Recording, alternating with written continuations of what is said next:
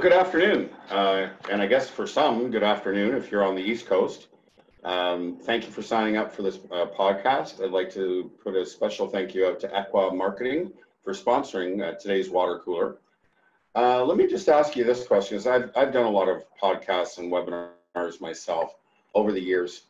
Have you ever signed up for one and you're really excited because the promotional material has promised you the sun, moon, and stars, the holy grail of whatever it is you're wanting to learn, and you go on and you spend time and you look at your clock and it's 20 minutes in and the presenter is still talking about themselves. And then by the end of it, you realize the entire thing has been a sales pitch, purely and simply. I promise you, this is not going to be one of those podcasts. In fact, what I'm going to be sharing with you are some exact strategies I share with my clients, helping them grow their firms. It's exactly like a coaching session, so I highly encourage you to use the raise your hand and ask questions throughout the presentation. You don't have to wait till the end. So feel free as we go along, anytime question comes up. And again, I urge you to take advantage of this live session. You put into it, you get out of it. The more you put into it, the more you get out of it. So let's just take a poll for my knowledge. How many of you are currently the managing partner or owner of a law firm right now? Are you currently in solo practice, contemplating, or have maybe even started on the path to growing your own firm? Any one of you that are lawyers looking to grow your practice will find this presentation of value. So 20 seconds about me, and that's it. You won't be 20 minutes in still hearing about what I do. I'm Gary Mitchell. I'm a strategic business coach. I've been working with lawyers since 2005. I'm going to spend the time with you I have today on giving you some strategies. If you want to learn more about me, you can go to my website. So let's dive right in. What is business development? I always like to start with what it is not. It's not pushing or pulling. It's not sales in the stereotypical sense of the word. It's not trying to convince people they need something that they don't. Business development for law firms and lawyers is all about one thing: relationships, building them, cultivating them, nurturing them, and leveraging them. So how do you do that? Over the years, working with lawyers, I've developed a proprietary methodology called TST. I didn't go into coaching lightly or easily or take the clear path. No, I went right to one of perhaps the toughest audiences out there, that being lawyers. You're trained to be skeptical. You have limited time. Your time is your most valuable commodity. So I learned pretty quickly I had to come up with some pinpoint approaches and strategies that would fit all that criteria and help lawyers succeed. It's called TST, and it stands for targeted, strategic, and tactical. So how does it work? Here's an overview. Before you go out trying to drum up business, get more clients, and going off in all directions, or standing at the mountaintop, on top of the mountaintop, or the tallest building in the city, shouting to anyone who will listen, make sure you're in front of the people that either have the potential to hire you or refer clients to you. Your targeted approach. That's step one. You don't have time to waste. And in many instances, it's really about getting the audience right from the beginning. Learn more about your target audience. Two approaches here, one of which may seem obvious, but I will point it out. Google. If there's a question about anything, I just Google it. And the second, which may have escaped you, is if you are into your career now and you have clients and you can establish who are your best clients, you ask them everything and they will tell you everything you need to know about where to find more of them. It can be that simple. And when you do that, you want to be very specific. Who are your target market? Where are they? Again, look at your ideal client profile, your best AAA clients right now. In most cases, their criteria would be something like you enjoy working with them, they give you repeated good work, they pay you on time, they don't nickel and dime you, They're happy to refer you. Generally speaking, they're a pleasure to work with. That's your AAA client profile. And my advice is, if you're going to be spending time on growing your practice or firm, going after more clients, you might as well focus on getting more AAA clients. Takes about the same amount of energy. Learn as much as you can about them. Their challenges, their opportunities, what keeps them up at night, how they work with other law firms. There's no end to the amount of information that they have available for you to help you get more of them. Find out where are they? What associations do they belong to for their own professional development? Where do they go to network? What events do they attend? What do they read? If writing ends up being, and I'll cover a long list of tactics, if writing ends up being one of the tactics you follow, you want to be writing for publications that target your target audience, your target market, and find out how else you can reach them. Again, this is about going to your current clients and asking them all these questions. And you don't have to do it as a separate call out of the blue. You can simply do it in the normal course of serving them. That's targeted and overview. And the second point is strategic. Again, this is really all about maximizing your time and really realizing the best possible results, or ROI, as it's termed, return on your investment. That starts with having a plan. When I say plan, for those of you more senior in your career or leaders of firms, you might have been through one of those exhaustive and very painful processes. Long, drawn out, strategic planning, consultant, big bill, the final document ends up in the managing partner's desk where it never sees the light of day. No, I'm not talking about that. But if you do get a chance to go to the website, you will look at the library of articles dating back to 2006. And I'm like a broken record when it comes to having a plan for everything. So again, you know your target, and now you come up with a plan. It doesn't have to be complicated. In your plan, start with the end game, your vision. What's the ultimate firm, practice, career that you want to create for yourself? Okay. On a coaching call just a month ago, 14 years in, coaching call a month ago, and my client pointed out to me what I was doing was reverse engineering. And I kind of had a chuckle. I thought, oh, yeah, that's what it is. I've just always been doing it from the very beginning. If you want to know how to get somewhere, the first step is understanding where you want to get to. Then you set up goals and deadlines, starting with the longer term, backing it out midterm and short term.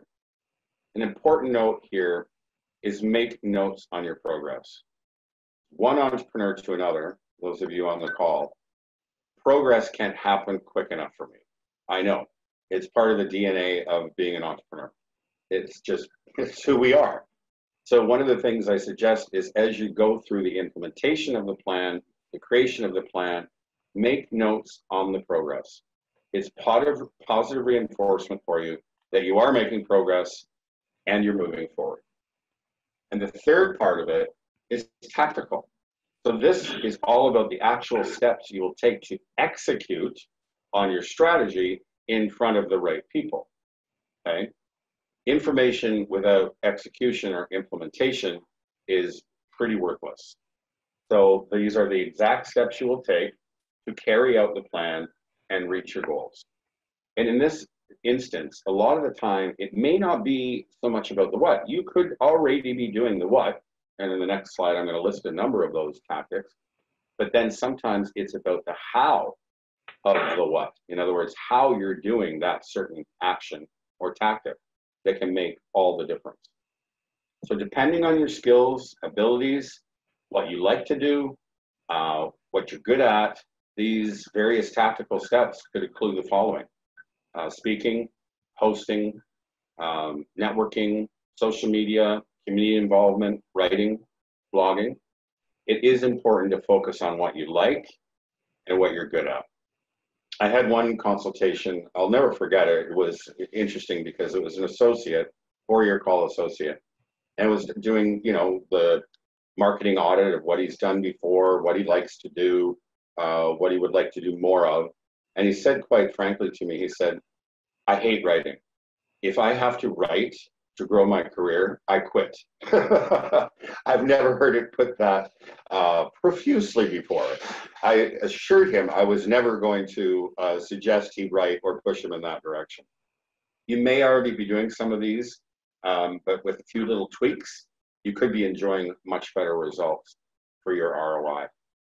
Now I'd like to take you through one of these tactics using the TST methodology: targeted, strategic, and tactical. Now, again, if you're like most lawyers, in fact, most people, one of the things on that previous list that you have varying degrees of dislike or discomfort with is networking.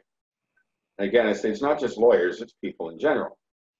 Well, the good news is through the design of this TST methodology and working with people just like you, I have come up with strategies and approaches that not only take the pain out of networking, they actually make it effective, and I've even been told fun. So in the past, your typical networking event might have looked something like, you see an event advertised, you think, I should go to that, I really should go to that. You're not looking forward to it from your past experience. You show up, you walk into the room, and there's a large number of people you've never met before.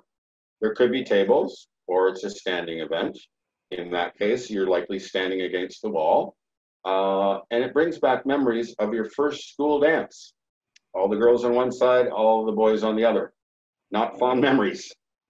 Now, I may be exaggerating a little bit to point out the purpose, but here's where I said in the last section, it can be about the how of what you're doing. So let's look at networking going through the TST model.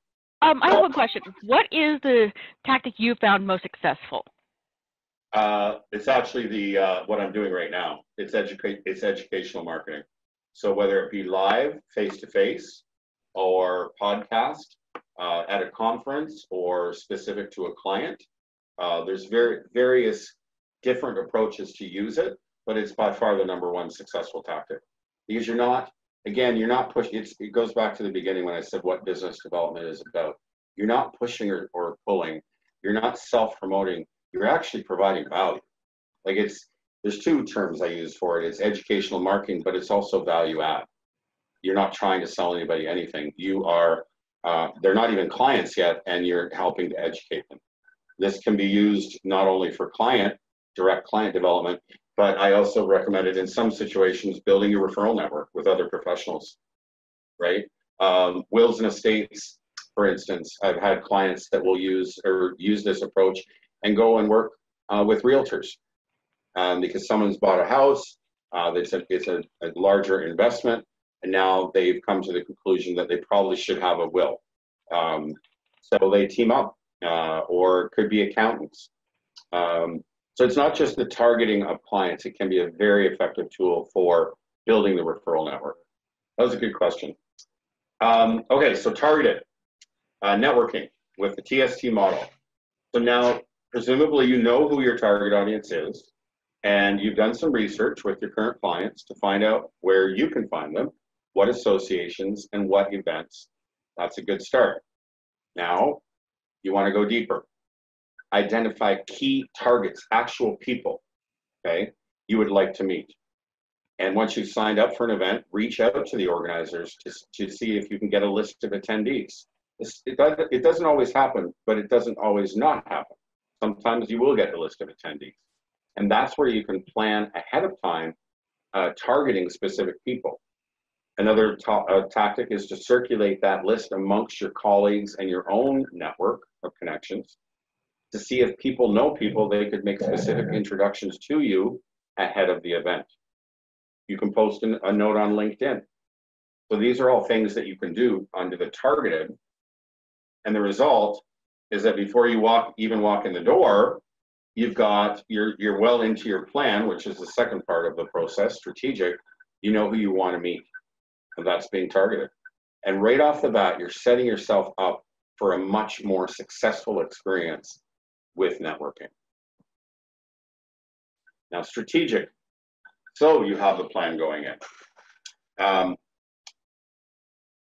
You know who's going to be there. You know who you want to meet. You've been introduced to some people. Now, part of your plan is you reach out ahead of them, ahead of time before you go to the event, and suggest that you meet at the event, whether it was an introduction or a referral or however the introduction came to you. Suggest that you meet at a break. So before you even walk in the room, you've got meetings, casual meetings, set up already. You're going to meet Bob at the break, you're going to meet Tara at lunch, and you're going to meet Susan at the second break. Again, posting a message on LinkedIn saying you're going to be at this event, making a note of the types of people you're interested in meeting, and reaching out to your network to see if they have suggestions. The point is, the more you can do ahead of the event, the more likely you are to meet contacts, quality contacts, and start the process of your business development, which is building relationships, which eventually leads to more clients and more referrals. So that's the first two parts. Now let's look at the tactical side of networking. Again, and I don't know where it came from, but the misconception out there about networking is it's about pitching. It's about talking about yourself, peddling your wares, and selling. No, no, no. I think it's one of the reasons why my clients have had issue with the whole concept of networking, because they don't like that. Well, the good news is that's not what you should be doing. You're supposed to be meeting people that may have the ability to bring you business or refer business to you. And it starts with conversation. So it's not pushing or pulling or any uncomfortable small talk. It's learning about them. If you want to, you remember the outcome, the approach of all of this, the overarching approach is business development, is building relationships. It's kind of hard to build a relationship unless you know something about the person that you want to build a relationship with. That's the point of networking. The outcome that you're looking for is that you've met people face to face, you've established some level of rapport, you've learned something about them, and there's a reason for you to take it to the next level. You can't learn anything about them if you're talking about yourself. So the outcome, obviously, is you want to find people. And then the follow-up step is going to be the most critical part, and that's where most people drop the ball. The outcomes, obviously, the end outcome is you want more clients. You back that up a step, you want more relationships. You back that up a step, you need people to build relationships with. You back that up a step, where we are at this moment, networking, you're having a conversation. Does that all make sense? Raise your hand if it doesn't. You're not following me. Okay, I'm thinking that makes sense. Okay, now here's where it all gets interesting. You'll see how the reverse engineering comes in. One of the worst things that lawyers have, and I keep saying lawyers because I only work with lawyers, so I'm not saying lawyers are any worse than any other professional group. Lawyers are really bad at follow-up. And it's been my experience that one of the reasons they're bad at follow-up is they don't know how to do it. And why they don't know how to do it is because they didn't learn anything about the person at the event. And so they think if they send them an email or follow-up, it's pushy and it's pulley and it's sales and gimmicking. Yes, you're right, it is. But if you followed me so far and you're following these strategies and steps, you do have a reason to follow up. So in that follow-up, you referred to the conversation that you had, what you learned about them, and keep in mind, it doesn't have to always be a business thing that you've learned about them. It could be a personal interest. It could be, your kids or sports or a hobby. It doesn't matter. The point is you learn something about them, and that gives you an easy way in to follow up. Next point I want to make, and I call it a rule because I have that rule with all my clients, is you do that follow-up in 24 hours. which brings me to the second point why lawyers are terrible at follow-up, because they procrastinate. Oh, no, did I say it? Lawyers procrastinate? Well, here's how it works. If you don't send the follow-up in 24 hours, then all of a sudden it's 2 days, 3 days, a week, and the week's now 2 weeks, and you figure, what's the point? It's true. There is no point. You've wasted your entire time doing the planning, looking at your target audience, looking at where they are, planning for the event, attending the event, all of it, a waste of time. But flip it around, follow these suggestions, and you are getting to meet people that you can follow up with and take it to the next level. Now, that's just one example of how my methodology can work with one tactic, networking. And I can, go ahead. How would you go from that follow-up coffee to asking for their business or bring on a client? Okay, that I get asked a lot, and I've heard stories where, like literally, I've heard stories of what not to do, where a partner is coming back from a business trip. It's not a networking event, but it's similar circumstance. Sitting beside someone on a plane, the partner chats up this person the entire flight. Again, the whole not what to do, not this is not what you do. Gets back to the office and has the marketing department send them the brochure. And this is a true story based on someone else's experience. There's steps, right? And again, it's not pushing or pulling. So you go from the first follow-up meeting, okay, and you're going a little bit deeper. So you've made some connection or rapport at the actual event, or on the airplane, or at the dog park, or on the soccer field when your children are playing a game or practice. Wherever it is, the connection. The follow-up coffee is to go a little deeper. Find out if there's more reason, mutual, most of the time, reason to go a little deeper. From there, and you gauge the interest, you offer to do a sit down and do a brainstorming session. And from there, then you're down to the point where you're doing like discovery work with what their actual needs are. And I just went through this process myself. I was referred to someone, I won't say the position or the firm or whatever. I was referred by email to someone. I had a lunch with him back in March, and I didn't go in trying to sell anything. I just asked questions and listened. Now, most of the time, I know the answers to the questions, but they don't know I know the answers to the questions. Same thing with your clients. You know the answers most of the time. You know, based on how much you've learned about them at this point, what their challenges are, but they don't know. So this is a very soft way for you to demonstrate your expertise in the questions you ask. You go deeper, and by the time you get to that end of the final meeting, they're asking you to serve them. You never have to ask them for the business. Does that make sense? Yes, it does. Okay, so I bring up my own example because it's not just my clients that follow this. I do as well, because I'm a professional service provider as well. So it's, again, it's all about the relationship. And if you try to push a relationship too fast, it's kind of like dating. You don't go from a first date to getting married unless you're really drunk in Vegas. Sorry, that was not in the script. But if you think about it as dating, it's very similar. It's, one step at a time. There's no set.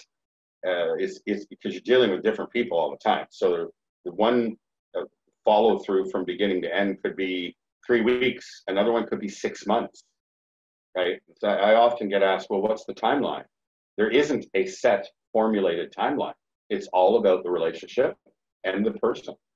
So you got to know the person. But I swear, this is just one example of how you can use TST, targeted, strategic, and tactical, in your business development and grow your practice and grow your firm.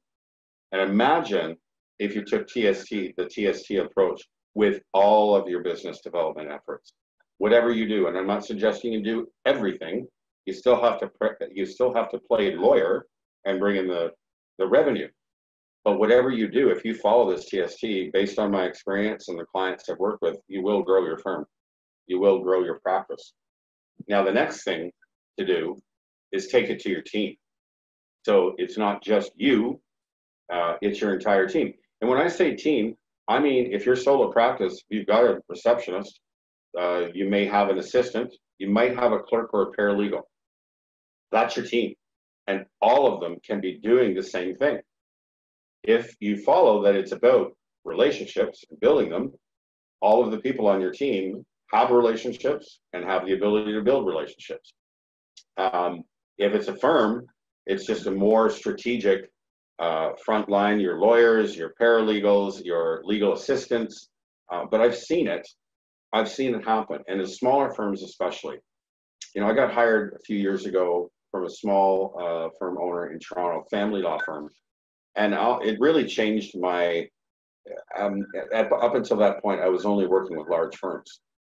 And this particular owner, very well recognized in Toronto, he's now, this is 2013, I think. So we've had a relationship now for 6 years, and he's a friend and colleague.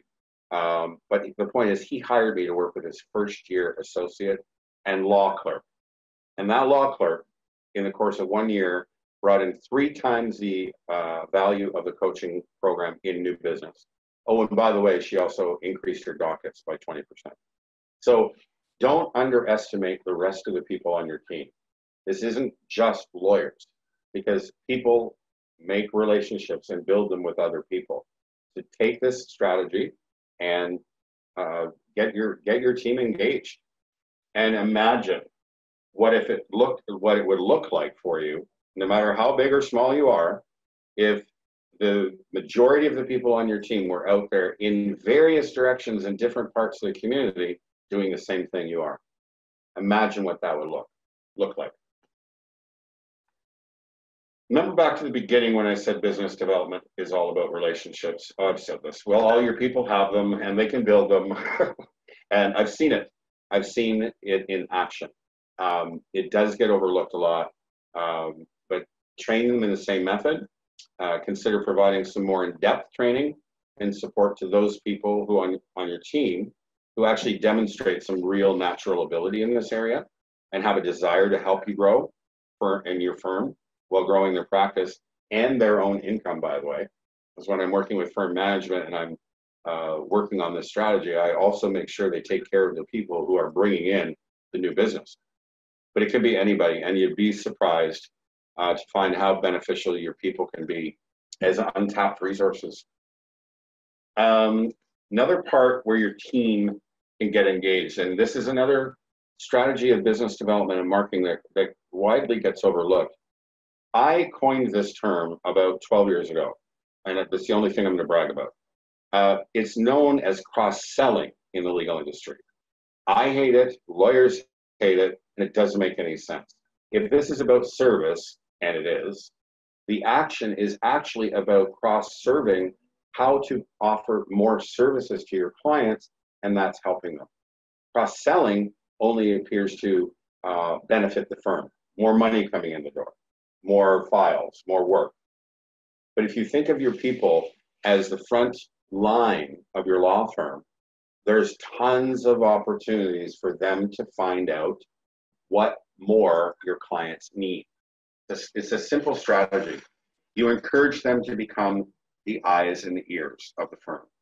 On any given day, your people are in touch with your current clients. The more they listen, the more they understand about the client's situation, the more opportunity is for your firm to serve them in additional ways. And that's serving. I have this story, it's a true story, firm in Calgary.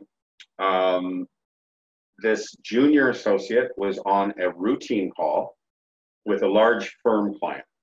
This particular associate was doing some lower level work, but was checking in with the client. And it turns out that associate learned of a huge impending need. And as soon as he got off the call with the client, he went directly to the managing partner. And as the managing partner tells me the story, he was in the client office 20 minutes later. And another 20 minutes later, he was leaving the client office with a huge retainer check. This is a true story, and it illustrates how simple it can be by knowing your clients and constantly being in touch with them, finding out what's going on, making sure you know. The other opportunity here is when you hear that they're not happy with another firm providing another service. It's not you're not trying to poach work from other firms, but your client is telling you they're not happy. And you can't know that unless you're in touch with them on a regular basis, checking in, making sure they're happy, and making sure that you're taking care of all of their needs. Now, I want to bring marketing into it, because some people get confused about the difference between marketing and business development. Again, I like to keep things simple. Marketing is the same as business development, except marketing is on the broader target market level. Business development is about building relationships, but it's a face-to-face, more personal. So that's going out, that's the networking. It could be social media. That's the individual effort of a lawyer or team member. Marketing is the firm effort. So that's the advertising, sponsorships, but your point is to do the same thing, build relationships with your target audience. And there's some difference between corporate and retail. Corporate, your business to business, retail, your business to consumer. And I found actually business to consumer, there are a lot more avenues to use, such as Facebook. Corporate lawyers are not going to use Facebook for bringing in business, but almost all my retail lawyer clients use Facebook. So there's different strategies, but the approach is the same. Traditional advertising, print, radio, and TV, digital advertising, Google ads, Facebook ads, sponsorship, website and SEO, digital marketing, Facebook and LinkedIn campaigns. There's a lot of things out there, but keep it simple and make sure it's doing the same thing as your business development, and that's building relationships. Now, here's where it really becomes key, is when you align all of your marketing tactics with your business development tactics. In other words, I'll just give you an example. You're speaking regularly to an association or group or networking function, or writing for a publication. Consider placing ads in that same publication, or creating a digital marketing campaign targeting people who visit your website. The point is, again, bring it back to the core of it. If your people or you are out there doing face-to-face, meeting people, shaking hands, kissing babies, then if your firm is engaged in marketing, it should be in those same areas, targeting the same overall target market. You'll get bigger bang for your buck. It works both ways. It supports you and the individual work of team members. And when your people are out there face-to-face, they see a face of your firm, of your practice. So the point is, if you're going to maximize your efforts, you will get the biggest bang for your buck. All of your business development efforts should be seamlessly aligned with your marketing efforts. So the conclusion is very simple today, folks. This is all about relationships. Finding people to build relationships with, building them, nurturing them, leveraging them in the case of referrals, networks, and then continually finding more. Follow this TST methodology: targeted, strategic, and tactical. It will get you laser-like focus on whatever time and efforts you are putting into business development and growing your firm, and you'll see bigger results. You'll also see bigger results if you engage your entire team in this. And when I say entire team, I mean as many of them as possible. Some people just won't do it. That's fine. But the more, the better. And final point, and this is all related to growing your firm, is serve and look for opportunities to cross-serve. Have all your people in touch on a regular basis, being the eyes and ears, the front line of your firm. Questions? What are your thoughts on using Facebook for business development? Well, I brought it up briefly, but corporate law, you don't use Facebook. Family law, wills and estates, employment law. When it's I call it retail law for lack of a better term. When it's business to consumer, Facebook can be an excellent tool. But again, you want to align it. It's just one tool, and Facebook ads cost money. So you want to make sure that if you're spending money, then you're also supporting those efforts in your other business development efforts. So yes, Facebook is great. I don't use it personally for business because lawyers are not looking for a coach or consulting or how to grow their firm on Facebook. They'd be looking on LinkedIn. Corporate clients are not on Facebook looking for a lawyer, right? They might go to LinkedIn. So there's a differentiation, but that's just one way. The specific tactics can be different in retail law and corporate law, but the approach is the same. The fundamentals are the same of what you're trying to do and the outcome you want. Go where your client is. Yep. Go where your client is. Yep. Okay, well, I'd like to end today by thanking you for taking time with me. Also like to thank Equa Marketing, the leaders in video marketing, for sponsoring this water cooler. This is our first, folks. This is our first live session. We're going to be hosting these business development, law firm leadership, growth, profitability podcasts on the first Tuesday of each month, 4 p.m. Pacific, 7 p.m. Eastern. There'll be more promotion going forward. And again, if you want to maximize your time invested in these podcasts, please come back with a list of questions. For those of you who didn't get to see this live or participate live, you do have access to watch it and hear it later. And I want to thank you, Lila, personally, for your guidance with the technology going through. And thank Equa Marketing again. Thank you very much. If you want to go deeper, if you like what you've heard, would like to go deeper dive into your practice and your firm and what can be done, here's my contact information. And I want to thank you again for your time.